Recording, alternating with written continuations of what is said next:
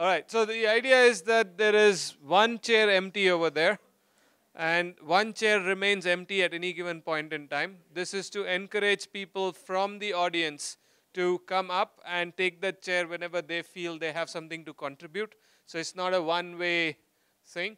Of course, we've seeded the panel with the speakers from today or over the conference, on the conference speakers. And the idea is that when you folks are going to ask questions that you think were not answered today, and then once that is done, then when you ask a question, it depends. You can Tony, if you don't mind, just we'll rotate the speakers. Yeah.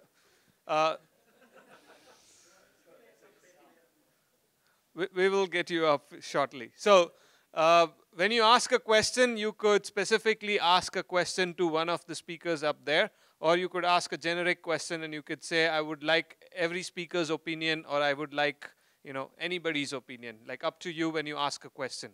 All right? So simple rules: you ask a question, the panelists will answer. If it's directed to a specific person, they will answer it. If not, anybody will pick up and answer. If you are in the audience and you feel you have something to contribute to this, then you come up, take the empty chair, and you get a chance to contribute. When someone comes up and takes the chair, one of you will have to leave the panel. So that ensures that there is an open chair at any given point in time. Yeah? Simple? So who wants to inaugurate? Do we want to introduce the speakers quickly? Maybe? Not everyone was in every talk. So. All right. My name is Saurabh. I write a lot of Haskell at Vacation Labs, my company. We have about close to 100,000 lines of Haskell code in production. So yeah, you can ask me anything about Haskell and how it compares to Ruby, because the other 100,000 or 200,000 lines are in Ruby on Rails. My name is Andrea, and I work with Elixir. I'm a member of the Elixir core team, and yeah, mostly work with Elixir. So if you have Elixir or Erlang questions, I can try to answer. My name is Bruce. I work with a tiny startup called Groxio. I am a language expert. I also work with Elixir. My name's Edward Komet. I do a lot of work in the Haskell ecosystem. I think I personally maintain something like 2.5 million lines of Haskell.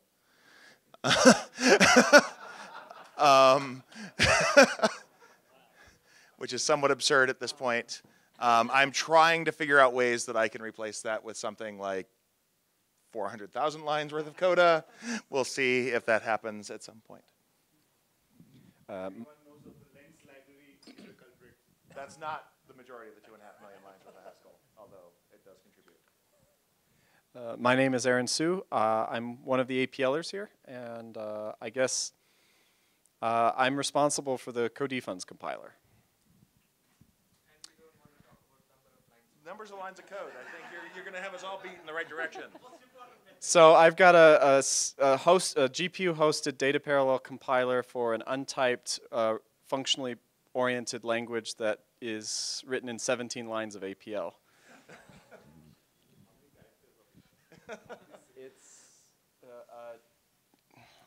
It's 948 nodes, 74 unique names, and 1,000 tokens, something like that.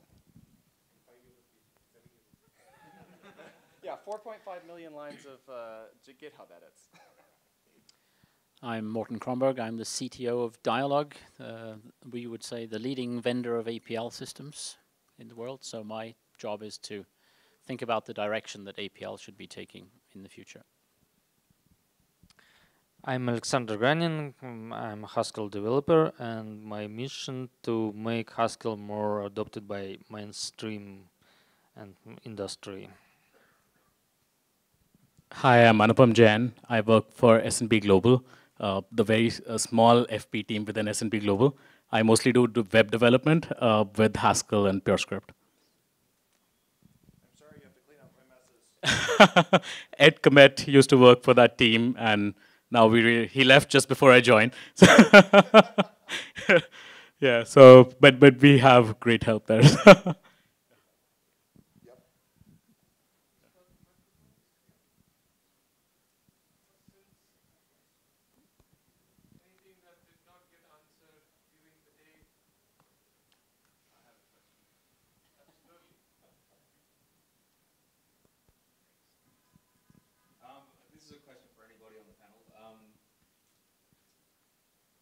15 years ago, it used to be almost illegal to say functional programming.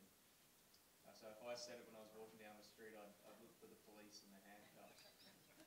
And I believe that we've made some progress since then, but I've come up against it again recently in my work. And I'm wondering if anyone has any comments or techniques to continue dealing with what I call denialism. Comments like functional programming is not good or anything without even knowing what it means. How do you deal with this? And how can we bring it further into the mainstream so that we can comfortably talk about it and take advantage of it in our work? So 15 years ago, my experience was mostly not that functional programming is banned, but that we don't know what it is. And even now, I would say it's something somewhat similar. When I still get comments that when I say Haskell, people say, oh, Pascal. But so I think the step here is educating people, and conferences like these really help with that. But I don't think I've had a lot of resistance with people willing to listen. It's just that resistance to adopting it in their work, which is understandable. So yeah, so continuing on the path that we are going on, I think we'll get there. The day of FP will come. So. Okay, considering functional programming is about Haskell nowadays, mostly. Yeah, I can answer the question how we can make our best functional programming language more popular in the mainstream. It seems we have several problems to solve for this. The first problem is that okay, Haskell is quite different in sense of its semantics, its concepts, and its code structure. Still, it's not really different in the design space. If some business wants to build applications, it doesn't bother about functors, applicatives, type level magic, type families. It needs to create real value to get its job done. In this sense, a real value comes from the possibility to change your code according to fastly, quickly changing requirements. And this means we should not play with our language, and we should not play with our cool concepts, but we rather need to focus on the creating this value. We probably need to understand that Haskell, while it's a very powerful language, it should be treated as other languages in the design space. Like, you need to structure your code, you need to separate concerns, you need to test your applications. This only can attract some attention from the mainstream. I'll do one more. So I think when Naresh did the sort of opening comments about this, it was sort of the 2 feet principle of, vote with your feet. There's something to be said about the fact that, the blockchain has acted as sort of the Haskell Full Employment Act. And if you really are willing if you just aren't happy where you are and just need a job and are willing to work pretty much anywhere involving a blockchain, you can probably do something that may or may not be meaningful to your to your personal ethics. But one can get up and leave pretty easily with that sort of escape valve on hand. So I think that if you're selling features, if you're talking about features that you've already lost, what we need to be selling for functional programming is success. So it's all about business value. It always has been, and so I came off about a period of doing about 10 years of language adoption talks, and every single one of them was a different angle on the same discussion. Where does the business value come from? And where do the other languages have limits?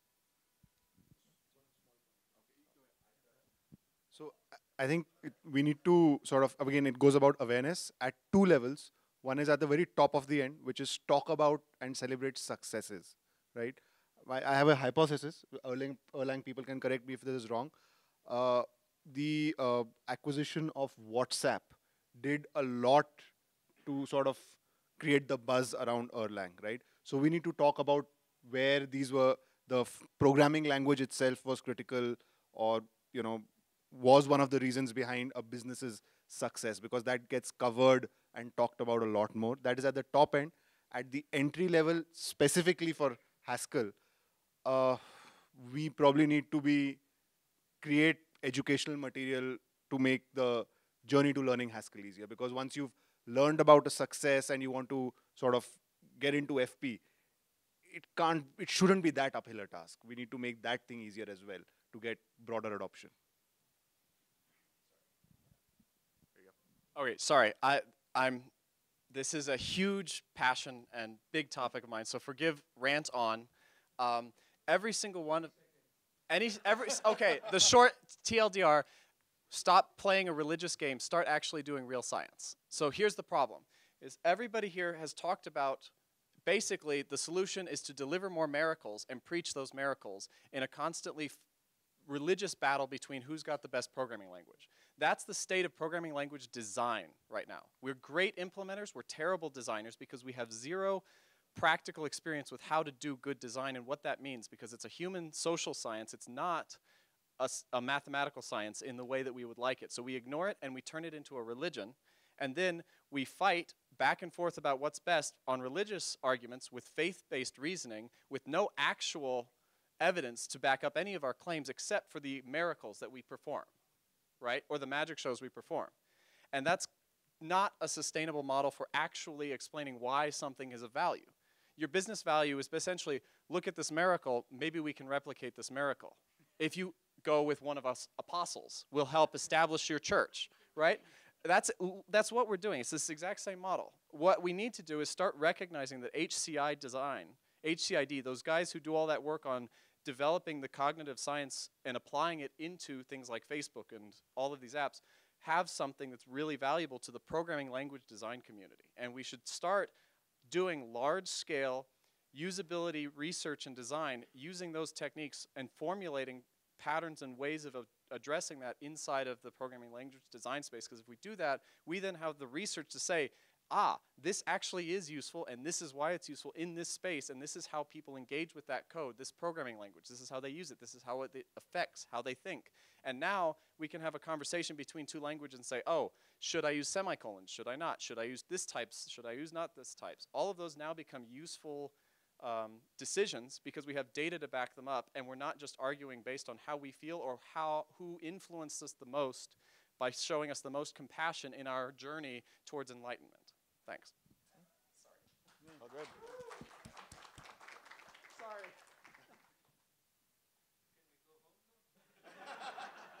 I'm not following that up.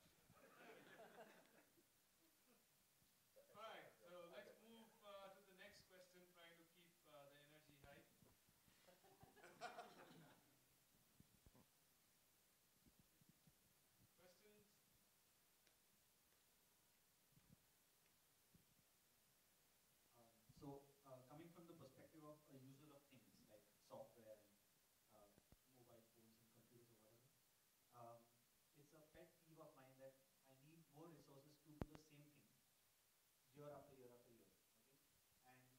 Okay, and like as a person who has come from a non-programming background, it is very odd to me that this is an acceptable state of affairs. Like, why is it acceptable to um, um, to have so much waste around? We seem to be producing more interesting and powerful constructs, but somehow we seem to be consuming more and more resources. Like, is there a, what is the rationale for this? Like, why do you think this is the state of the affair of the world right now? As hardware gets faster, software gets slower. Yeah, the whole system gets slower. Like, and systems of systems get slower after they perform worse or become more expensive. So, I mean, I can say one small piece about this, which is the sort of almost apology for this current state of affairs, which is, in many ways, we ask a lot more of our tools and our environments than we used to. Like, once you have this headroom to do things, we ask our compiler to stay resident, so it's giving us information about the symbols that the compiler was using, so that you can actually have all the tooling inside of your VI or Emacs or Visual Studio Code. So we ask a lot more of our tools, and that's one component of the thing. I mean, there's folks who do have this sort of microscopic focus. The Rust community comes to mind, like religiously avoiding having a runtime system. I will say Haskell is definitely not one of them, and I definitely pass this to somebody else who has more interesting things to say than I. I think I said most of my opinion about this yesterday, so I don't feel I need to reiterate that much, but I think basically we have the wrong abstractions. APL.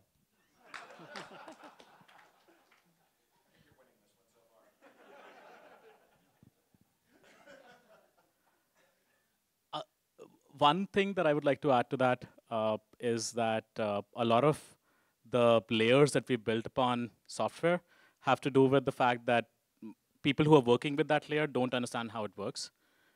So they build more and more abstractions on top of it. Then someone uses that abstraction and doesn't know anything about the layers below. So it's more about understanding your system. And the more we understand the system, the less layers we're going to build around it. So we need to work more towards that, educating resources to help people understand what they're building, right? So. Yeah, functional programming started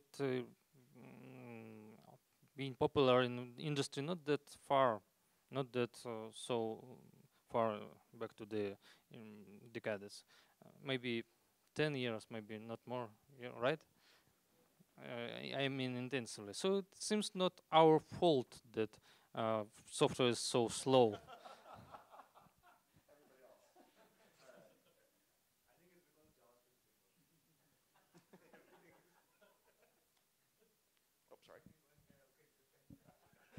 So I think that one of the things that's happening is that the level of abstraction is coming up on the hardware layer, and I think it needs to.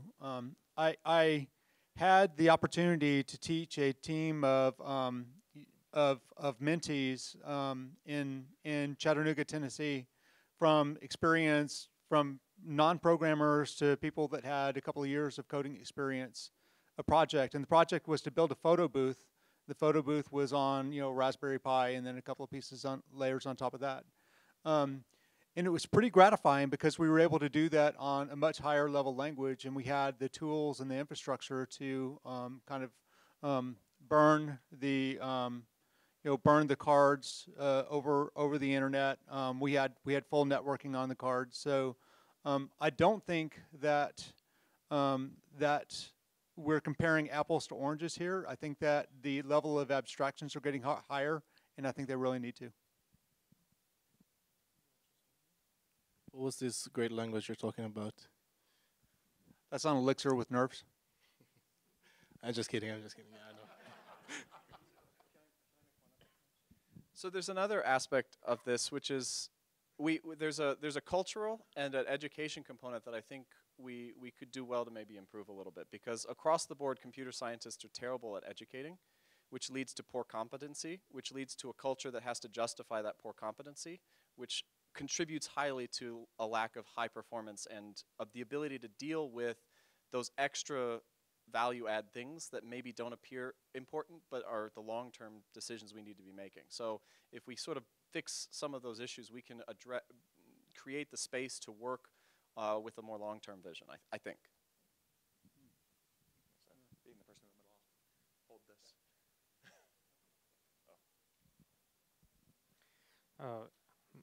I might be wrong, but the most slow software we have now is like browsers, like IDEs maybe, and GUI applications, and maybe Rust can give more sense here.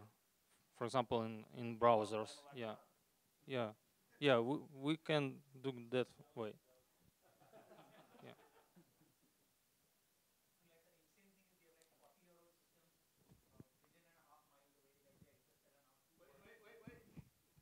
Yeah, let's get the mic on. Yeah.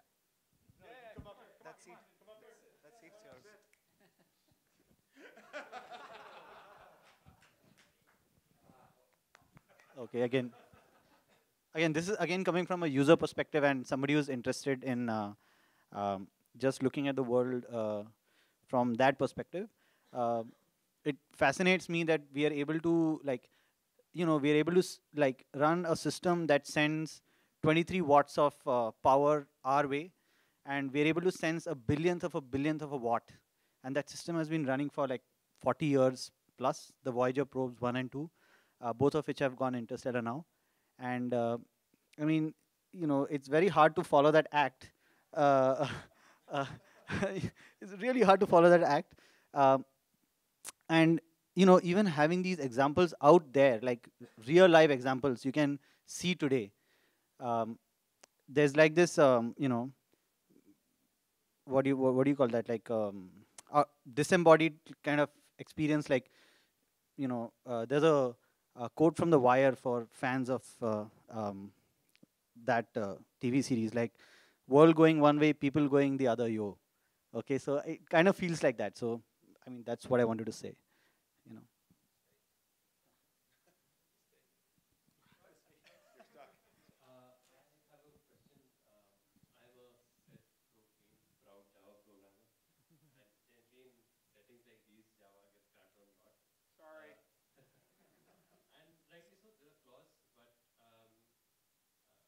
Languages like specifically Java and JavaScript, they've exploded in popularity and usage, and PHP. So specifically, they are clearly doing something right. You may not like it as functional programmers, but clearly the ecosystem is doing something very, very right. What are these things that we can take away? One thing that I've experienced is that IDs are a dream to use. IntelliJ is a very, very powerful tool that I have at my fingertips. So like pay a little bit of money for the ultimate edition.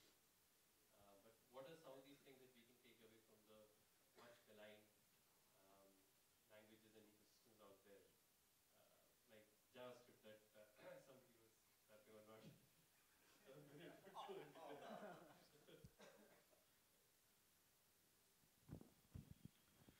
So I think that one of the things that's happening is inertia.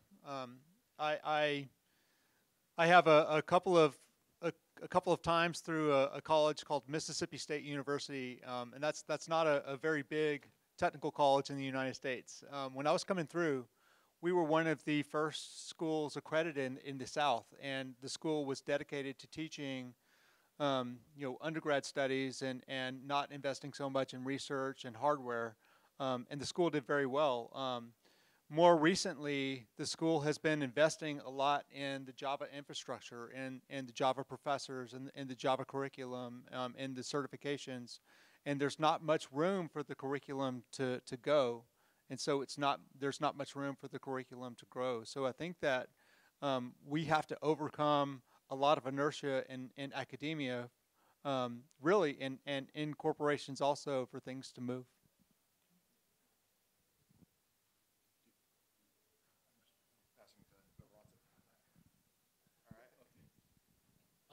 So I've worked with JavaScript, Java, and PHP uh, earlier. I can give some insight into what made it easier for me, because I did dabble with Haskell at that time as well. Uh, it's when you have a problem to solve, that's when you look for a solution, right? So when you have a simple problem, you expect the solution to be simple. Uh, a lot of these languages that we work with now, we realize that they scale well, they have nice abstractions, but are they really easy to get started with, right? And there's a lot of boilerplate, and there's a lot of concepts that you need to understand before you even get started, right? I think we need to work more on that. And then tooling is a really big factor that basically contributes to the same thing. You cannot get started, a person new to the language or framework cannot get started if you don't have good tooling. If you don't have an IDE, you have a research project. That's what I believe. So so Haskell is still a research project in that sense. But whereas, and it can be done because PureScript has much better tooling. It's like a pet peeve with me because over the past year or so, I've started getting into PureScript, and the ID situation is very nice there. PureScript is much easier to get started with. And the same with JavaScript. The JavaScript with, you have sources available right in the browser. You have fantastic debugging tools right in the browser. You're using the application, you can see all the libraries that it uses, right? Those are the things that we need before things will, before people will adopt Haskell. So because PureScript compiles to JavaScript, it has some of those advantages because you can jump into PureScript code and jump into JavaScript code beyond that. But I think those are very important, much more important than we give it credit. So, not a surprise that I'm opinionated, but I want to reiterate that education question, because if you actually look at what happens with a lot of these things, you can see a correlation between the time it takes for a university graduate student or a set of them to begin to enter into the workplace and then get senior enough to affect decisions in that organization and programming languages and how that changes, right? And so you can begin to see the effect of object-oriented programming in the 80s and the 90s finally leading into something. And then you can see the same thing in functional programming during the 90s, getting into the 2000s, right?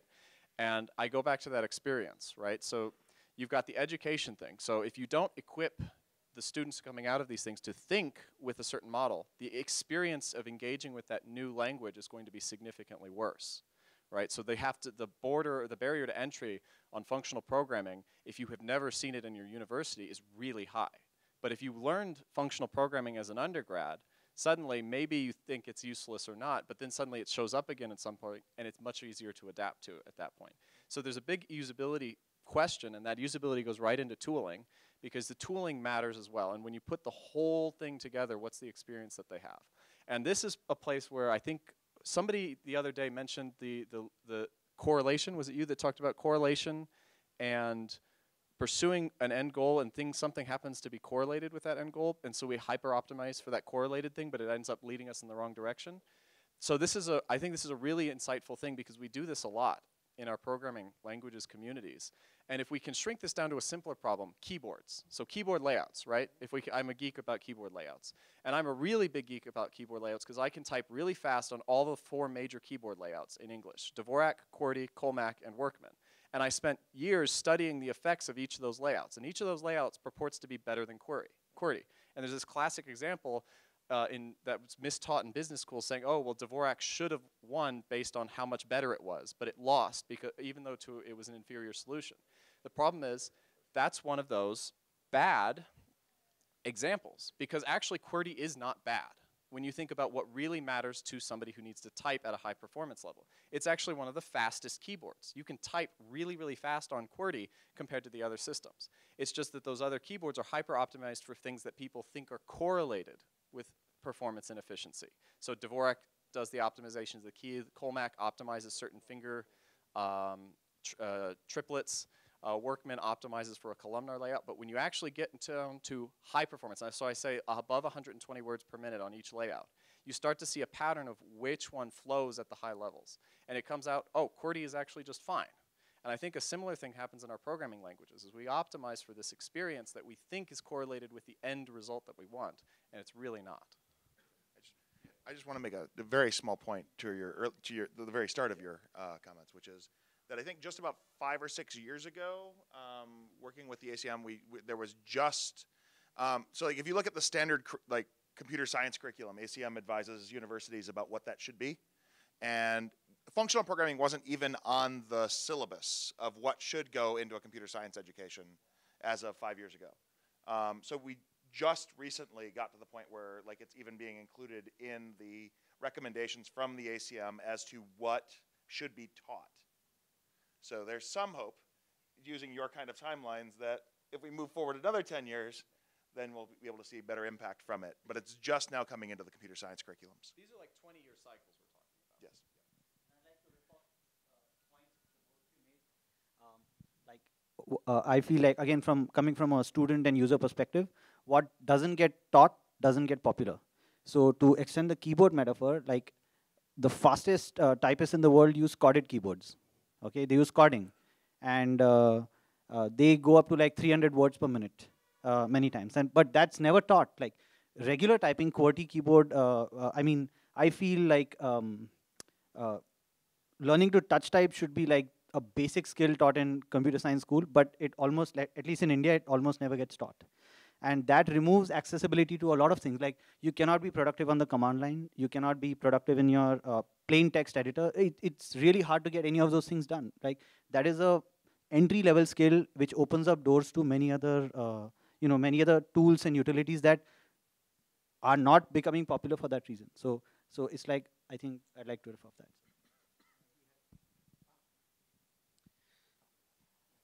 Yeah, it seems we are mostly talking about technical aspect of this educational reason, educational process. Still, I want to make a point that in 18th we had a situation when OP occurred, and it was equal to the phrase your code quality is how much OP you have.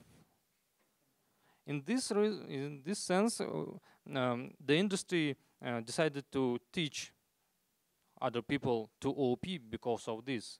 Not like separate people, but the industry as well. And maybe we can have a similar situation with functional programming when education facilities like universities or maybe schools will hear that how much FP you have in current code, this is your quality of the code. So whenever you have a bigger FP code base, then maybe you have more quality and less OOP, like something like that.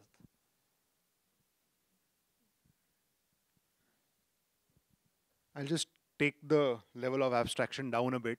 Going back to the question was like, what are languages like PHP and JavaScript doing good? So I'll take the example of PHP. So a lot of us in this room have probably picked up PHP on their own, right? So the good thing about PHP is the beginner onboarding story, right? It's just so dead simple, coupled with the deployment story. I mean, once you've got something working and you want to put it out into the world, PHP has got like nothing beats the deployment story of PHP. Get an FTP, transfer some files onto a shared hosting, and bam, your whatever concept that you've worked on is out there in the world. That's fine. That's yeah. But at least you've got your you've got started, right? So I mean that beginner onboarding, like to give just one small example, why is PHP so popular? Beginner onboarding, and the deployment story, right? So what it is primarily used for, either it was by design or by accident, but it's absolutely well optimized for that. Okay, so I mean, this is really a question more than a comment. So APL is coming into this functional space sort of from diagonally from the side. We have a lot in common with functional programming. But one of the things that's really important to me in my daily life as an APL programmer is that APL is a multi-paradigm. So I can do imperative, I can do OO, I can do functional programming depending on the requirements of the particular application that I'm writing. So often a lot of my computational code will be in a very functional style, but then I'll be writing GUI in an OO style and so on. And to me, that feels very productive. I'm just wondering what people think about the importance of being multi-paradigm rather than purely functional. I would say very briefly that I consider Haskell to be a perfectly cromulent imperative language. Yeah, I write a lot of imperative code. If you look at, I was talking about Guanxi, this logic programming framework thing that I have here, right? Behind the scenes, that's all mutable references and like very imperative style flow, like bolted in like the sort of functional paradigm. Yeah, go ahead. Yeah, I mean, do you have a way to do that that makes you feel elegant, or do you feel dirty when you do that? I feel no more dirty than if I were to have to go off and write it in Kotlin or Java or something like that. Like I at least get to I at least get to keep the rest of my tooling in my ecosystem. Right, but I mean, some applications just, do this, do that, do the other thing. You shouldn't feel dirty. I would OpenGL in Haskell if I have to. Anybody else? I just want to go back to the earlier comments that you made about bringing this back into. No, it's a question. So yeah, I think some of you were hinting that we should get some of these concepts into the college, into the universities, so people can learn them, and then maybe over the next 10 years or 15 years or whatever the cycle of influence.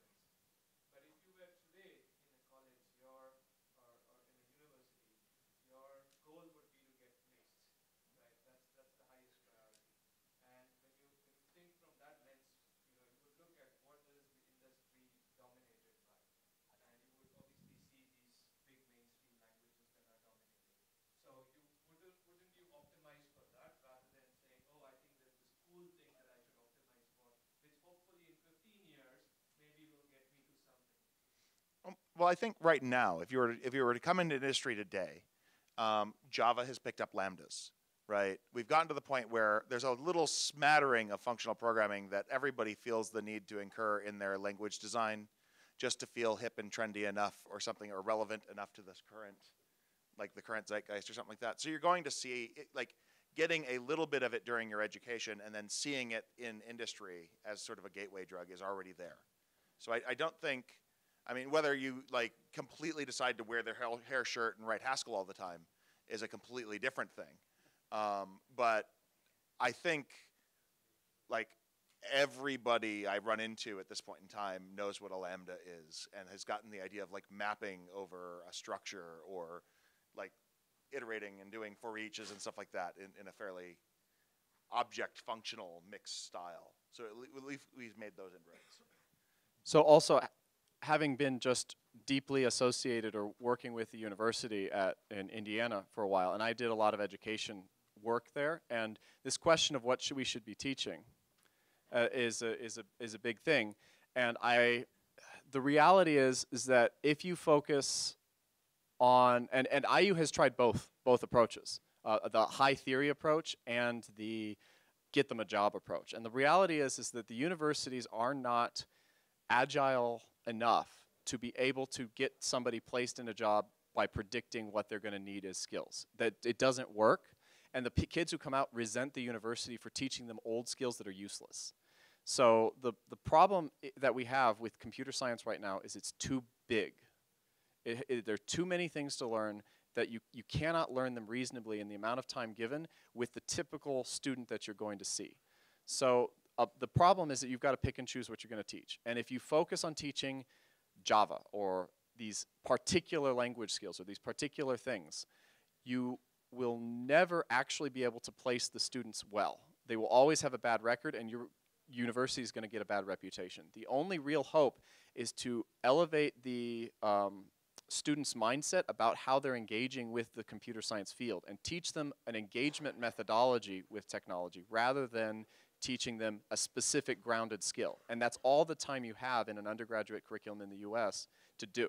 And so what you do is you teach them all the things necessary to, as rapidly as possible, adapt to whatever position they can. And then arrange for good relationships with the local industry so that you have a reputation where you're giving the best students out, and then get them hired through those things. And you have to teach them programming languages to do that. And they will have those skills in certain programming languages, but they will not think of themselves as an identity of, I know Java, I know this. You have to stop making people think that's their identity until they've spent time in industry and actually know what's going on, because they need another like 6 years to actually figure out the landscape. Yeah, a couple of things. The first, I'd like to make a comment on the the C++ idea.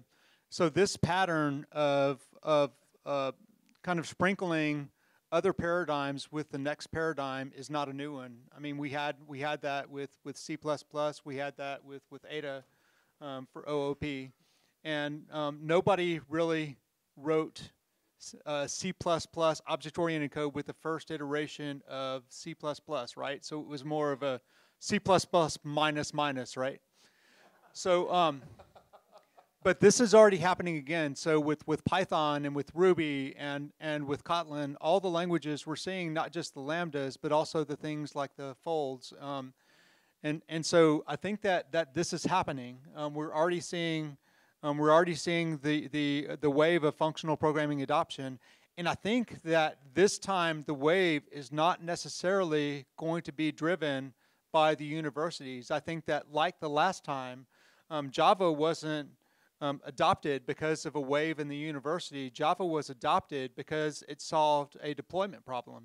Because when it was time to deploy these super sophisticated client-server applications that were coming forward, it was too much. And so we deployed to the browser, and the browser actually solved the deployment. That's what's happening now. It's the multi-core, it's the concurrency. So as we go from 16 and 32 cores forward, it's too much to balance in a single programmer's head, and that's what's going to drive things. And universities will catch up or they won't, right? And there will be an alternative. Well, there are a lot of good alternatives already. Yeah. So I agree that universities are losing their immediate impact. I think they still have a powerful long-term impact, but there's a big movement for independent education in the tech field, and I think that's a really healthy thing right now. Much to the chagrin of the universities, but they need a good kick.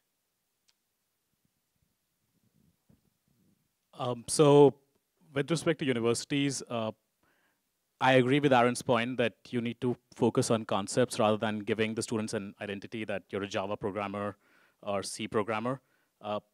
Just today, I saw a cartoon in online somewhere that a student is sitting in a state machine class, and he's like, "What is this? I just want to write games," right?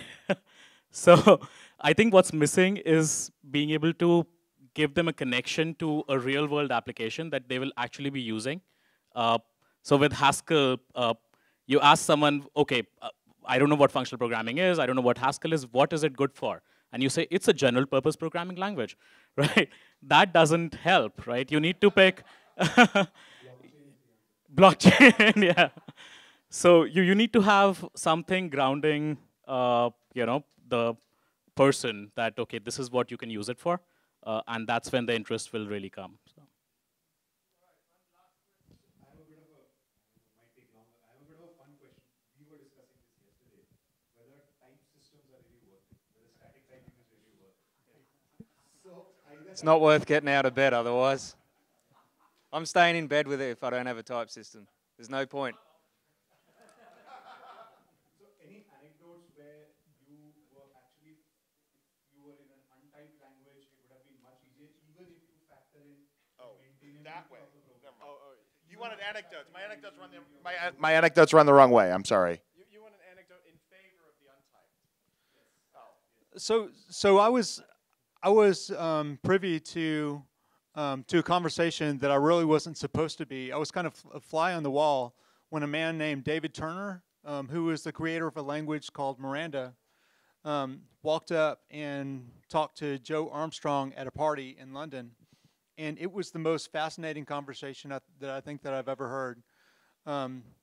So it turns out that David didn't know Joe very well. And he said, "Pardon, but I wanted to talk to you to kind of tip my cap to you for the reliability that Erlang has been able to achieve. I never thought that that would happen from an untyped language," right? And so the philosophical discussion that those two men had on two ways to accomplish the same goal and the ways that they thought about those problems was really illuminating to me.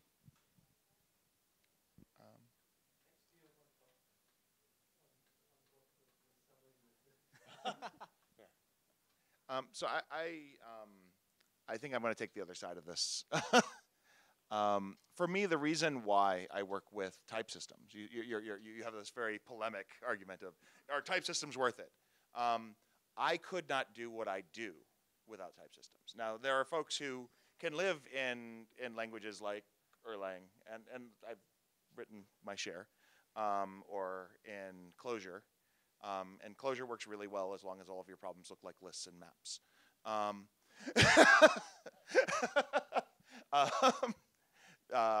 But like, I write a lot of code that I'm not going to get right the first time, and I'm going to refactor and tear apart my APIs. And I have a lot of users. And if I'm doing this in a language like Python, what happens is the only way that I can ever migrate my users is to write an entire new library. I get the library wrong the first time. But if I ever remove a keyword argument from something in NumPy, everybody breaks in production, right? If I break an API in Haskell, I at worst break somebody at compile time. I can make fairly large refactorings of rather important to the Haskell ecosystem code bases, and the entire community basically adapts within 2 weeks. And I do not have that experience. Like, if we look at the JavaScript ecosystem, one of the problems with the JavaScript ecosystem is that they have to come up with a new UI framework every 6 months. It's because it's the only way to learn the life lessons from the past ones. Right. Okay? And so I can write a library, and I can still be maintaining it 7 years from now. And I can only really do that because I have the type systems breaking people at compile time. So I'm going to actually come down a little bit in the middle on this one. In that, so I've done a lot of scheme programming, and I actually think I became more typed in APL. So my joke is that APL is a great type system that doesn't have to, that automatically gives you your terms. And the reason I say this is that the effect that you get from working with the types, the value that you get of working with the types, I feel that I achieved something akin to that, not identical, but akin in APL. And I actually, when I wrote my compiler, I tried to go full formal on it. I tried to actually have a real type system that did something useful on it. And so the problem with this is partly I was working in the array domain, which is a research area in terms of types. But the other part of this problem was that when I started writing the types, I had the choice of writing useless types that were so obvious they didn't matter, or the types that actually did say something that did matter were literally 5 to 10 times longer than the line of APL I was trying to type. And so at that point, I mean, it is APL. yeah, it's APL. So I actually think that types have been demonstrated. There's like some limited usability research that have demonstrated that types are very useful. But the reason they're useful is inside a specific context, it helps to address a specific usability problem in a given language. So if you change that context to where that usability disappears in some other way, now that type system doesn't become very usable. So what you can imagine is if the Haskellers continue to do even better, and they get more and more stuff expressive in their type system, they maybe go full dependent, and suddenly the dependent type system becomes expressive enough to automatically write all your terms for you. Well, you've got a really powerful untyped programming language at that point. And then you just don't, now you need to build tooling, debugging, and everything, and then at some point somebody's going to say, oh, you know, we should probably type this. And then it'll repeat. Because you're addressing a particular problem using a particular mitigation technique. And it's a useful mitigation technique. It works. But we should not do that local optimization and sort of worship at the altar of types. We should think about what the end experience, the usability questions are, and find ways of achieving that as efficiently as possible and holistically, rather than just trying to invent the best type system. Yeah. I will make a strange point. Remember the times where most of us didn't even exist, 70s, for example. There was, yeah. Thank you. Yeah. Yeah. There was situation when we had different assemblers for different architectures. And someone invented a C language. Oh, we know who did it. And in those language, you could define some integer variables, and you could not even bother how these integer variables will be placed into the registers. This was clearly a step ahead, the untyped way of how does assembler do it. Nowadays we have a similar situation, but our registers not about real hardware registers. Our registers about processor scores and even human minds. To handle complexity we currently facing nowadays, we need to define our programs in such a way that the most of the stuff should be somehow visible to us, to not to get into details of this because it's a lot of programs, it's a lot of code, and without clear understanding of what's happening there, we have to go into the some tool to check this particular part, how it behaves, how it should be implemented in a certain way. Types help us to not leave our abstraction level in which we can solve these complex type problems. So yeah. Yeah, just a bit more seriously about why I use types. There exist programming problems that I solve quite regularly where I have not internalized the answer fully. I don't know what it is I'm going to do. But if I can work out the type of what it is I'm going to do and then say to myself, if I can get a program with this type, I will have the solution. I use types to get me there. Then I also have to consider that I work with other people, it's not just myself, who have different things internalized. Like, consider, for example, I know the map function on lists, it's internalized in my head, and I don't really need the types. But there might be someone else who doesn't have that, and therefore we should use types for that as well. That's the real reason I use types. Just to comment on that, there are also lots of cases where you know a term does what you want, but you have no idea what the type means. And those cases also exist in Haskell quite regularly. So I would say it goes both ways, right? And I've given rants about type classes, right? So the focus there is that they write a significant cross-section of my code. That was the other piece that I wanted to say. So I in fact have an active example of a language which is seriously considering rolling back its type system, and the answer is the LLVM language, right? So for those of the LLVM language, so for those of you who don't know, like essentially LLVM is sort of like a general abstraction over assembly language, so that different compilers can generate LLVM, and then LLVM can target different processors. And for those of you who use LLVM, or like okay, even if you don't, so essentially LLVM actually tracks the type of many different pointers and of many different values. So within LLVM, it understands the notion of an integer of 32 bits, a floating point number, a character array of 32 like elements and things like that. But then, like, if you ever read like C code or assembly code that's written by people, they don't give a shit, right? Like essentially so like people who write C, you very often typecast between so within production C code, people often like typecast things of the same size, right? Like, there are lots of tricks that involve like taking a pointer of one type, typecasting it to another type, and doing something to it. Or like, for example, taking a floating point number, sticking it into a union, pulling its integer representation out, and doing something with it. So essentially, encoding all of this within LLVM's type system just added a whole bunch of noise into LLVM. It made analyzing the language harder for no clear benefit anyway. Because the thing is, like, when LLVM eventually generates code, it doesn't really care about the type. It just cares about the memory widths. So within LLVM, there's been a serious discussion of essentially scaling back the type system to only, to essentially only track the sizes of objects in memory and not their semantic types at all. So I guess like the moral of the story is a bad type system is worse than no type system at all, because like, right? Yeah, because like